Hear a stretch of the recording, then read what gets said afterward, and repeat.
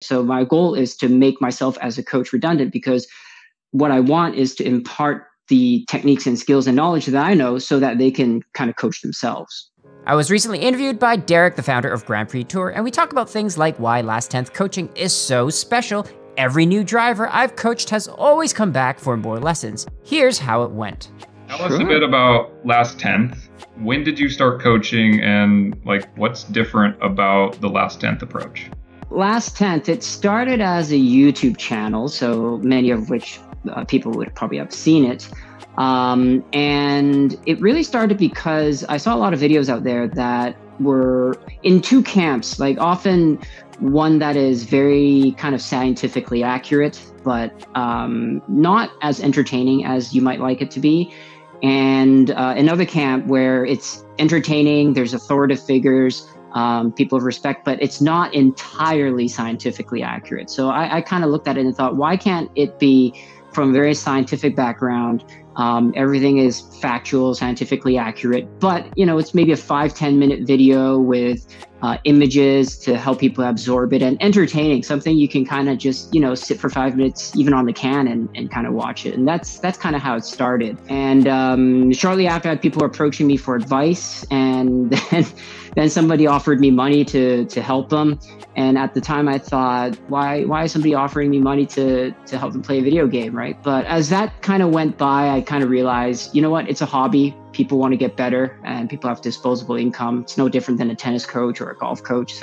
And that's kind of how it started. And so the coaching's different in the sense that it's very data oriented, but it's not what you think. So if you look at a lot of data oriented coaching out there, it's a lot of comparative, right? It's you have a faster driver with a lap, and you kind of look at it. So, oh, he turns in here, he brakes here, he does this different, and that's why he's faster. And I don't do any of that. In my coaching, I don't use reference data.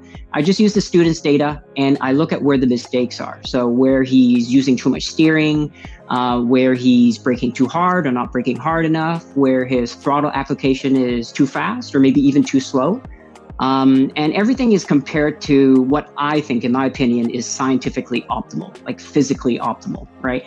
And the whole premise of that is when you try to copy or mimic a faster driver, you assume that they make no mistakes. And when they do make mistakes, you copy that too. So I thought, why not just skip the middleman and just go straight to optimal? Why not figure out where the technical problems are with the student, whether they're not using their wheel properly, whether they don't know when they're at the grip limit of the car, whether they don't know if they're using all of the track, and what are the techniques to help them know and identify these things on their own so that they can make me redundant, right? So my goal is to make myself as a coach redundant, because what I want is to impart the techniques and skills and knowledge that I know so that they can kind of coach themselves. I know you've talked about this in the past, but basically when you do sort of like the track guide approach, where you're almost learning a track by rote, you can't really take that with you to the next track. And the way that you coach is really designed to help you be able to identify, where am I getting, better or worse, where am I doing well, where am I not doing well, and be able to diagnose that no matter what track you're on or what car you're driving. Yeah, exactly. It's a balance of both. It's not to say like, oh, road driving's terrible, or you really need both. And the issue I find is that most drivers are only aware of road driving or are heavily reliant on rote driving. So if we look at, well, maybe balance is 50-50 with rote and what I call fundamental or passive driving. I think with a lot of drivers that I see is that they're predominantly on the road side. And it's not just sim. Like as you know, I instruct and coach in real life for various groups, and I see this in real life as well. And so this approach really came to me as the backstory is I've been doing track days and driving in real life for probably around 20 years now. And I was always coached like that. Turn in here, brake here, apex here, exit here. And every time I got out of the car, I thought to myself, I didn't learn how to drive. Nobody ever told me, well, you got to do this because you're experiencing these cues, therefore your apex is too late or too early. Nobody has ever explained this to me. And so when I started coaching, I figured, you know what, I don't want to be the coach that I didn't like. And that's not to say that's bad or anything, because sometimes I do use track guide coaching for myself if I'm pressed for time. But what I found is that when you do that, you don't actually learn technique. Right. And so, like you said, when you go to another track or drive another car or drive the same car at the same track in different conditions, you lose your ability to adapt because your markers will change, your line will change, but they don't realize it and they just keep driving the same lines. And one really simple example is if you look at the newer drivers that do a race where they're forced to have a pit stop or tire change, a lot of times they'll come out of the pit with cold tires, and usually one of two things happen. One, they'll just wipe out and wreck the car. Or two, they have to severely underdrive the car. And so I find that's an issue with the drivers not knowing how to, in real time, understand whether they're at grip limit or not, and to adapt to these new tires very quickly. So either they drive the same pace they did when they went into the pits, which is way too hot for cold tires, or they realize that the cold tires have less grip, but they have to leave so much margin because they don't know where that grip limit is. So my goal is to help drivers understand the science and theory behind it, but also what does that mean when you're behind the wheel and things are happening at you in real time? And how do you adapt to that in real time? So how do you approach strategy going into a race? I know you mentioned it a little bit, and then like, what about setup? To answer your question, in terms of strategy, I first start with setup, right? So I'll start, if I don't know the track, I'll learn the track, and I start with setup. And usually I start with aero, like, do I want a mid, high, or low kind of downforce? And with the, I just drive a few laps, and with the data I collect, I usually have a pretty good idea of where I kind of want to be, right? Mm-hmm. And from there, I'll just kind of tweak the setup. And it's always a challenge because you have to decide, when to stop, because a setup is never done, right? Yep. Just like improving your driving is never done, or learning a track or preparing for a race, it's never done. One of my students, he creates a checklist of things to do in preparation for a race in terms of practice, practicing pit stops and stuff like that, everything, right? And, there's a whole list of stuff you got to go through. And, when do you say, oh, this is good enough? Because in my opinion, good enough is never good enough, right? Right. But at some point I just say, okay, I got to move on to something else. And so after I do the setup, I'll look at strategy. And usually it comes down to, nowadays with a lot of leagues, there's a pit stop. And what I try to explore is, do I really need to take that pit stop, right? And if I don't, am I actually gaining an advantage? So knowing that we've been betaing our app called Easy Race, which is basically a strategy application, right? So for example, some users have used it and been able to kind of cut 20 seconds off their entire race by being able to skip a pit stop, right? So that's kind of what I would explore. I would look at, well, if I cut a pit stop and I feel safe, am I able to save time, and how much time? And then also strategically, depending on where I start, do I want to save fuel, right? So maybe if I'm at the front, I might actually want to save fuel because I will hold all the cars behind me back. Meanwhile, they're not saving fuel. So by the time they realize, it's too late for them to switch strategies, right? And you know what? Like in one of my videos, you'll probably notice that there's a saying, the easiest pass you ever make is the one when they're in the pits, right? Yeah. So that's kind of my approach in terms of strategy. Aside from that, there are nuances like, do you want to favor the straights or the corners? Do you want to, favor stability or being on edge? It all depends like how long the race is and stuff like that, and the driver. So there are a lot of nuances to that. That's great. I mean, having just done Le Mans, I can tell you how much time I spent trying to decide, do I run 6-wing or 8-wing? Do I want to be fast down the Mulsanne straight, or do I want to be fast in the Porsche curves? Because you can't do both. Like you literally cannot do both. And it's also, do I want to take a lot of curb? Do I want to soften it up and take a lot of curb? Or do I want stability, aero stability going through the Porsches? Because, you go, like, especially with a GTP, right? You go into the Porsches, with maybe a lift, maybe a tap on the brake. But as you're going through the last stretch of it, you're flat. So that rake changes from entering to exiting is quite different, right? So, do you want to stiffen it up and stiffen your third springs and make sure you have that kind of similar balance from the start to end of the Porsches, but then, that hurts you on all the curbs, right? So it's like with anything, like setup is always just a compromise. Do I want this in favor of that, or that in favor of this? So in the Porsche Club of America, we both race in the pro class for that. And we both did pretty well at the Mugello race, which was just a few months ago. And it was your setup that I was running and you were running, and we finished like 4th and 5th, right? So it was fun to see. I knew that I didn't have anything on you when it came to setup once I was behind you, because there was just nothing in it between the two of us. So, well, I think even that, like, it's not to say that setup is a very personal thing too, right? So it might fit, like, that I've done setups because I'm doing the race and I share it with my students and certain affiliate groups with LastTenth.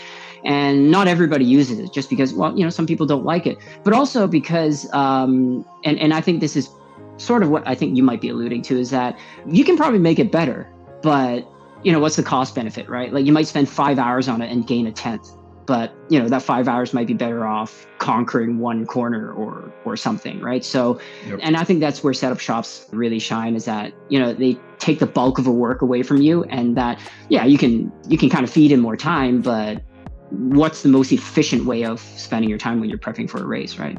So the Grand Prix Tour, is sort of a second dimension of it. In addition to having these, world-class drivers, we strive to have the best drivers basically in iRacing.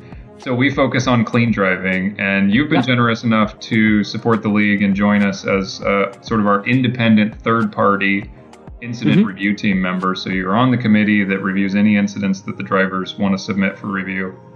What is it that you think makes the difference between those drivers who can only be fast and really just aren't that safe? How do you balance being fast and safe?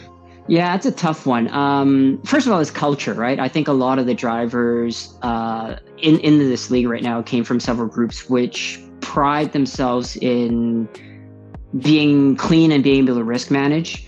And I have to say, like, being in the committee, like, it's kind of cool because there's not a lot of work for me to do because there aren't that many IRs. Not that many graduates. Not a lot of reviews being filed. So I think we've been, like, I don't know. I've lost count how many races we've gone without a single IR being filed. And I would also add that, 4? Wow. Yeah. I would also add that I think the average I rating is a bit misleading, because I think the driving quality is certainly higher than that, because knowing a lot of the drivers, many of them, like myself, don't really participate in public races anymore. So, like, for myself, I've done maybe 5 public races in the last, like, 2 or 3 years. Right? So a lot of the drivers in the league have really, really, really stale I ratings. So I think when you kind of look at the incident counts versus the I rating, it's a little bit skewed, because that's not really their true I rating. But I think in terms of the balance of sort of aggression and safety, is that, sure, in the race, it's something to consider. And there are a lot of instances where you need to change it. So it's not like the entire race, this is the balance I work with. So you might start with a default of, certain things you don't do, certain things you do, certain gaps you go for, certain gaps you don't. But, like many people know, at the end of the race, if you're fighting for position, you might be a bit more aggressive. Or the final race of the season, you're racing your rival. Hey, you might leave him a little bit less room than you normally do with other drivers, right? And I think that's pretty common. But I think what also some people don't realize is that even from lap to lap, you can actually tweak that balance from corner to corner, right? So, for example, most sports, my real life home track here, and I drive it in real life differently than in the sim, purely because of the fear factor, right? But for example, in the sim, in real life, turn 4 is a very challenging corner because it's blind, it's really fast, and if you go down wrong, like, you're done, walls on both sides. Where in the sim is, you're probably most often comfortably flat down 4. But the problem is when you go up 5, it's kind of, again, blind, heavy braking zone, and if you miss your mark, you're going straight into the wall, straight into the dirt, straight into the wall. So you kind of think of, well, where do you want to push yourself more, right? At 4 or 5, for example, in the sim. So I would say probably 4, or even 1 or 2 or 3 rather than 5. So, I'm kind of giving a little bit of this away. Generally, you'll see me drive 5, entering 5 a little bit more conservatively than any other corner. When you have certain corners which are maybe a bit more tricky or a bit more high risk because there are walls around, or it's very easy to hit dirt or something like that, you may want to scale it down a little bit, or maybe not race people as hard in those corners. So I think a lot of times people realize there's a balance with how you conduct the entire race, how you conduct the beginning versus the end, or who you're racing against, whether they're safe or aggressive or unsafe. But also from corner to corner within the lap, there are various places where you can take a bit more risk and certain areas where you probably shouldn't. I think you make a great point, because I think what you're describing is experience. I certainly haven't figured out how to drive safely without just making a bunch of mistakes, along the way. And you start to learn when you can push something, when you can't, when the tires are giving up, when you've got grip, who that person next to you is, and can I trust them? And I think, your comment about experiences is kind of totally nail on the head. I find, like, just going back to your question about balancing aggression with risk. So I came from a financial background where I do, investment research. And so risk reward is my everyday thing, right? So when you kind of look at that, it's not a static thing, right? So as a driver learns, improves, makes mistakes, interacts with different drivers, newer drivers, better drivers, worse drivers, faster, slower drivers, their perception of that balance kind of evolves over time, and it settles.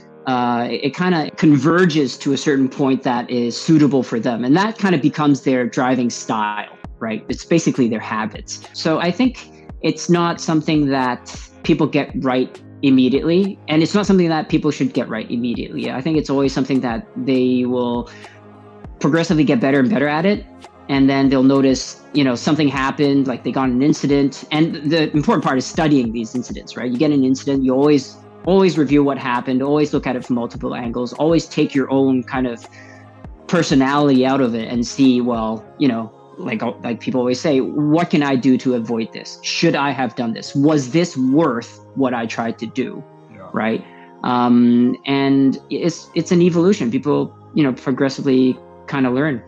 So you've been involved a little bit with the Grand Prix Tour League that we started basically the beginning of this year. Yeah. The average I rating of the drivers in the Grand Prix Tour right now is over 3,300. And you've certainly seen how it's doing something similar to what you've done with LastTenth, right? Where we're taking the traditional league experience in iRacing and tweaking it just enough to make it something different. So we just completed our second major championship race, which is this unique feature of the league where we set up certain races to be deliberately more challenging. So we just did Le Mans, and it was a 75-minute race instead of 60. We frequently pick the most technical tracks for these kinds of races. We ran COTA a month or so ago, and we put the wind at just like as high as it could go and hot in the sim. So we're trying to throw tough conditions, technical tracks at the drivers. It's a very highly skilled driver group. And then we reward more points for the performance in those events.